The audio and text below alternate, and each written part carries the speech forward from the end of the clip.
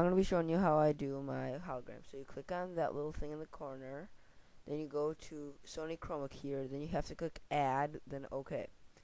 Then I already have a blue screen ready, so just, yeah. And then click on the picture, click on the eyedropper tool, and click on the picture. Then click on it again if that doesn't happen. Then click show mask only, and you have to have the background all white and the person all, or the background all black and the person all white. And then once you got that done, alright, then you drag the not blue screen picture under the blue screened one. Then you click on the little thing again. Then you go up and you click that little thing. Then you go to Sony color corrector. You have to click add and OK. Then you pick stuff that looks like hologram, like blue, a little bit of purple. So let that happen. And I use a little bit of purple there.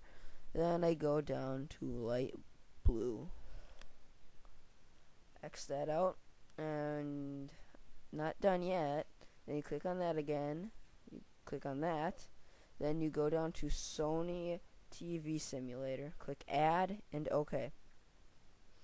Then you can make it look however you want it to look. I'm just doing it how I'm used to doing it.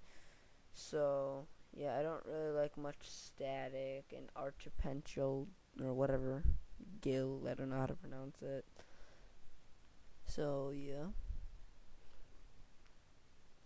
Oh, and by the way, you have to have Sony Vegas Pro 9, or and not. You don't have to have Sony Vegas Pro 9, but you have to have like some version of Sony Vegas. It's about $700.